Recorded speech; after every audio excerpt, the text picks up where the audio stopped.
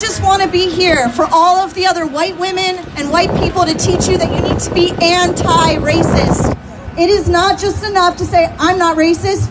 You know you have a friend or an uncle or a grandma or somebody in your direct circle that is. And what are you doing to change it? What literature are you recommending? What conversations are you having? Because if you're not having those conversations, you are just as much as part of the problem.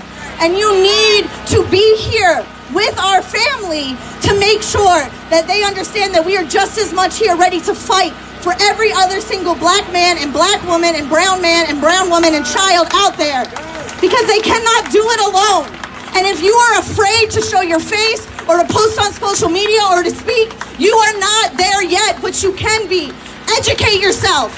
Educate yourself. Know that these men over here who are smirking off in the side, they don't give a shit. They are just here to completely make sure everything is okay. To hear what they say. Because I'm watching you from over here and you're not looking at me, you're looking at these people. And I see the faces you're making. I see how you're reacting. I see it.